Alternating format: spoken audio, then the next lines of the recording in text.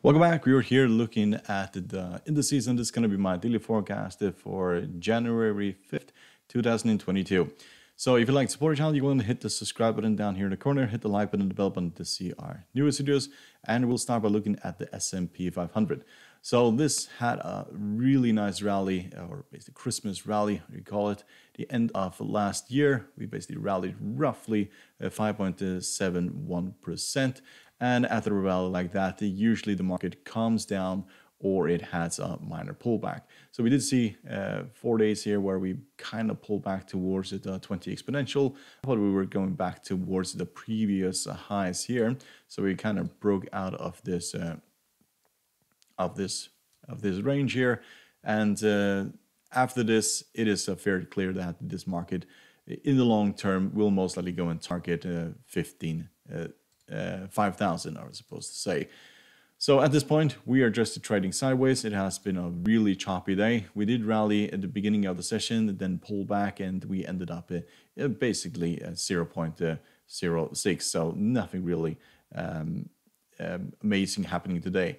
And most likely this market will either go sideways for the foreseeable future, or in best case scenario, pull back towards the 50-moving average, and that gives the possibility of basically buying the dip.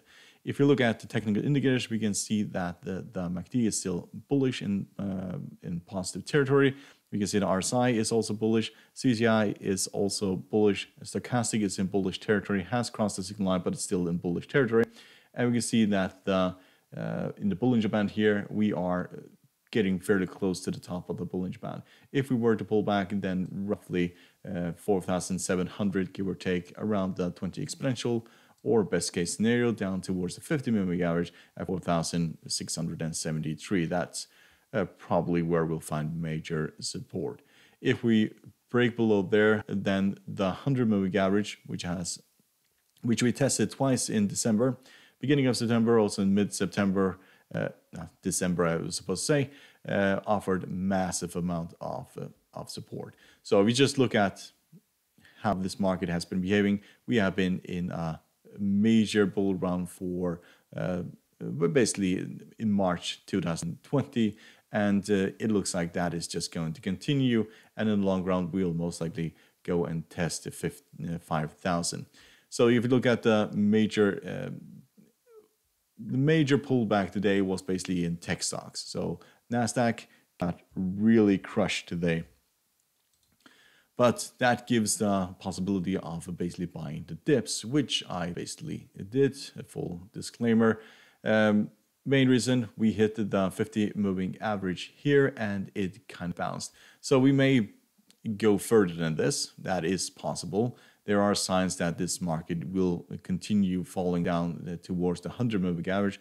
And if that is the case, then that is even a better buy-in than basically the 50-moving average. But it could also just bounce here and then continue higher.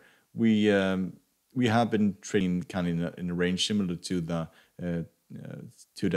S&P 500, but in the long term, 17,500, that is most likely where this market will head to.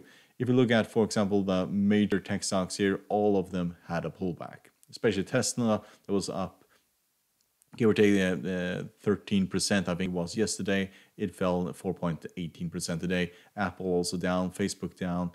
We have Adobe down, Microsoft down. So all the major tech stocks in this indice basically fell, and that will, of course, have an effect on this.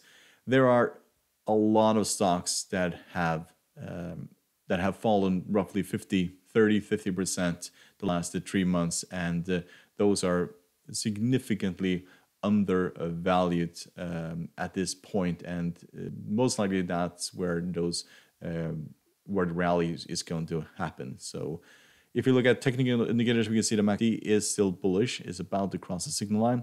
You can see the RSI is flat, CCI is flat, stochastic is becoming bearish, and we're basically hovering in the middle of the Bollinger Band. So a break below here, we could go towards the bottom of the Bollinger Band, just above the 100-moving average, and that's a drop of 3.5%.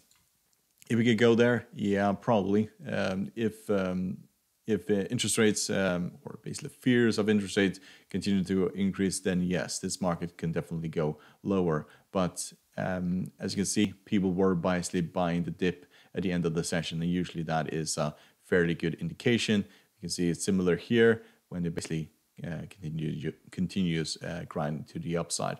We're still in a major bull market, and it's not until we basically cross below the 200 moving average all the way down here, which is roughly at 14,800, that I would consider this market basically becoming a bear market, or when we create or lower lows and go higher. Until now, we have not seen that. We're just seeing higher highs in the long run, and as long as we are above the 50 moving average, 100 moving average, and 200, then this market will mostly just continue going higher. So hope you find this helpful. You want to support our channel by subscribing, hit the like button and the bell button to see our newest videos, and good luck, and thank you very much.